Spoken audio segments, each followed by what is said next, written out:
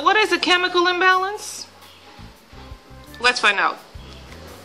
Hello, people of the world. Okay. Yes. This week we're talking about chemical imbalances and all these different things, you know. So, I thought it would be great if we ask a professional what a chemical imbalance really is. So I'm going to Skype with Dr. Brown. She is a physician specialized with you know, neurological stuff, you know, stuff in the brain, stuff like that. So I'm going to talk to her, and you guys can find out what a chemical imbalance is. Okay, give me a second to connect the call. Oh, hi, Dr. Brown. Hello. Yes, hello. How are you doing? I'm doing great. So can you explain to us what a chemical imbalance really is? Yes, I would certainly love to explain how the brain works when it has a chemical imbalance, as we call it. Okay, so the brain of mankind is very much like a car. Okay, so we have the frontalis, we have the fontanellus, the cytalis, the hepatalis, okay, the Kia Picanto, and the Honda Civic. And a lot of times the Kia Picanto wants to tell the Honda Civic to broom, broom, broom and start. But the Kia Picanto uses keys that the Honda Civic does not use anymore, because the Honda Civic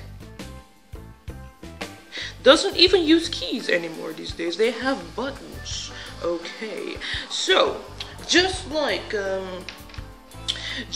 us humans, you know, we need a button to get started. Okay, yeah, that's very interesting. That's very interesting. Therefore, if the fontanellus does not want to produce the amount of hormones that the body needs to function properly, we need to use a button, which is right here, a medicine that you take in, okay? And once you take it in, the Honda Civic will broom broom and start, and the body will go into normal motion mode. So is having like a chemical imbalance, is it like abnormal?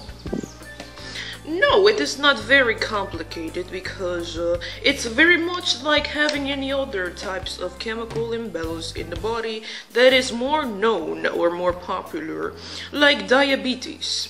For example, diabetes. Diabetes is something that is where the pancreas does not produce enough insulin. Therefore, the body will go into the stress mode. Okay, you may faint, you may feel lightheaded, you might get a lot of symptoms. Just like a chemical imbalance in the brain where the fontanelle does not produce enough hormone to keep the body in motion. Diabetes is also the same. This also, you need a button, and you take it in, and then that stimulates the pancreas to produce the necessary insulin, so your body comes right back in balance. Ah, yes. So is it hard to live with a chemical imbalance? Well, let me put this to this like this. It's just like once you realize that you have a shortcoming in your physical aspects in your body, you have to try to find a way to live in an order that will benefit your lifestyle. Yeah.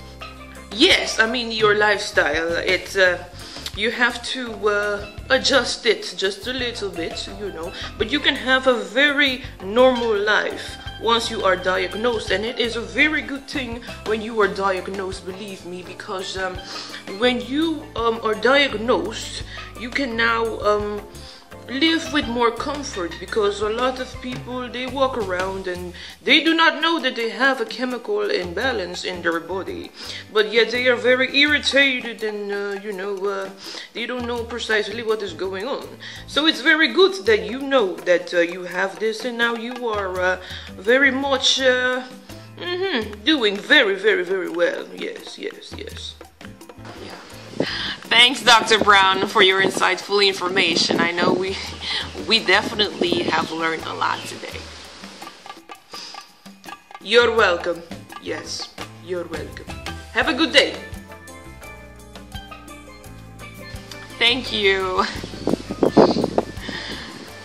So the frontals and the Centenados. Where's my Honda Civic though? So yeah, there you guys go. Now you know what a chemical imbalance is. Hey.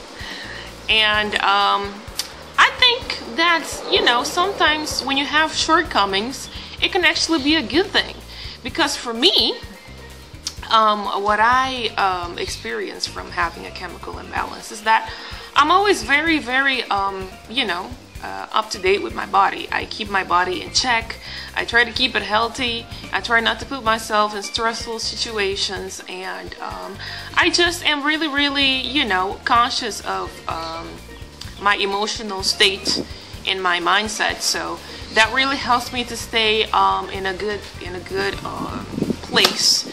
Let's just put it like that. And yeah, you know, I think that everything, good or bad, can be a blessing in your life. And of course, I didn't think it was like that at first, but now I'm like, you know, there's some good things with this. And a lot of things that people don't know is that people that have chemical imbalances in the brain are a lot of times creative. And I didn't know this myself until I did some research on it. But a lot of people that were very famous and creative, or famous for being creative, were you know, they had a chemical imbalance, like Beethoven, and he suffered from depression and stuff like that. Van Gogh, you know, Van Damme is an actor, Catherine Zeta-Jones is also an actress, you know, and my favorites, Jennifer Lewis, she's so fabulous. Oh my goodness, fabulous. Google her. She is so fabulous. Like, she is like one of my inspirations, you know. She found out in 1991, when I was born, that she had a chemical imbalance, and you know, she had a hard time accepting it too. But the thing is that she rose, you know, she rose to the top, you know, once she found a way how to, you know, like manage it. And you know, she's very famous now, you know, actually. She's very, like, known. She plays in, like, a lot of movies, a lot of Tyler Perry movies, and now you might see her more in that series called Blackish. She plays I don't remember his name, the mom of the guy, you know, of the African-American guy. So, yeah, it's awesome. It's really awesome. And you know, I thank God that I can be so open and share about, you know, my experiences with the world, and hopefully I will help somebody out there. Hey, because that's the reason why I make these videos. It's just purely to help you guys out in one way or the other. Okay, so have a nice day. Be sure to thumbs up this video, subscribe for more videos, and share with somebody that you think needs to hear this. Or if you want, you can watch it again too. Hey, that's what I did. So, yeah. I'll see you guys another day. Bye. Yes.